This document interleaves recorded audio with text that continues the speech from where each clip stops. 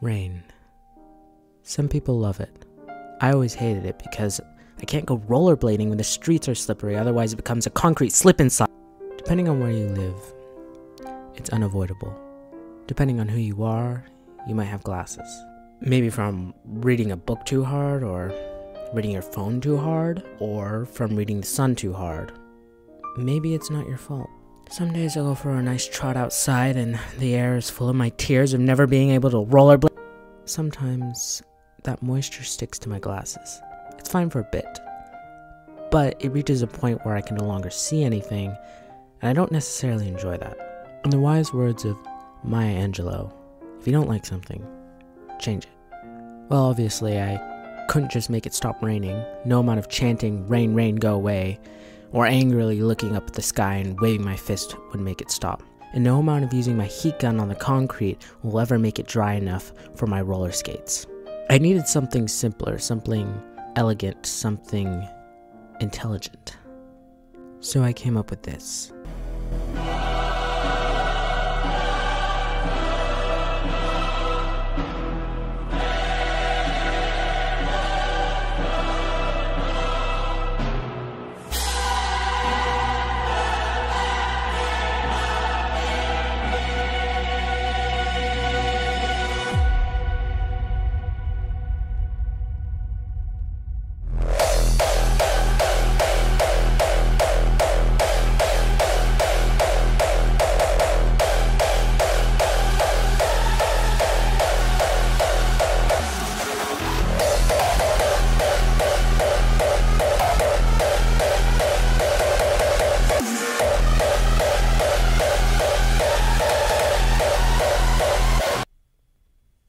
How did this happen?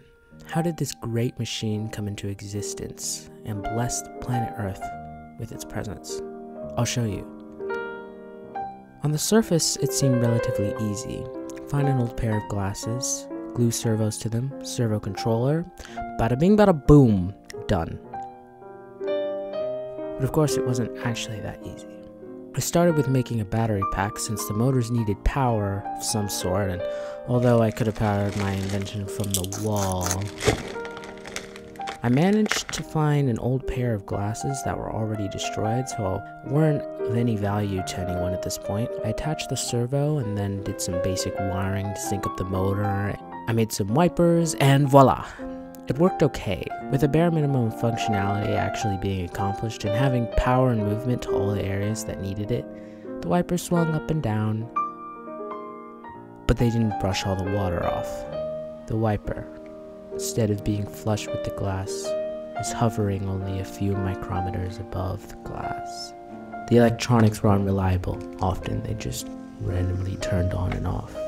This was unacceptable. I could not allow such a failure to exist by my hands. I had no other choice but to start over.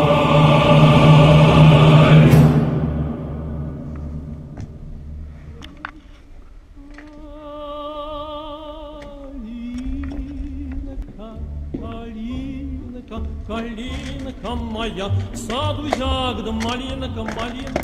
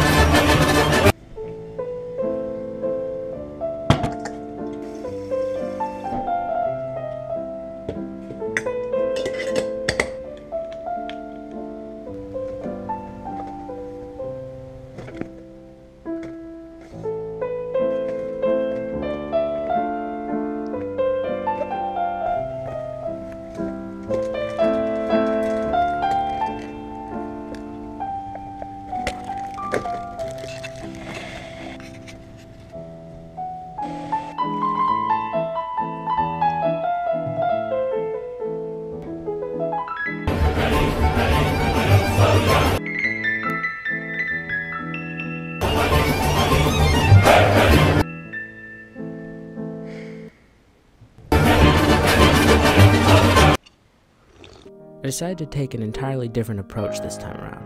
I used what remained of the ashes of the last project to start the baseline for this upgraded version. This one features 2 motors, but it had to be programmed. I was extremely conservative with the design and attempted to be as minimalist as possible. Personally, I think this is one of the most attractive things I've ever created. I believe that this is the ultimate testament to human ingenuity and perseverance. With this invention, I've conquered nature. Maybe now I can go outside and actually know how it feels to enjoy the rain. Perhaps the technology that we made that separates us from nature will bring us closer to appreciating it in the end.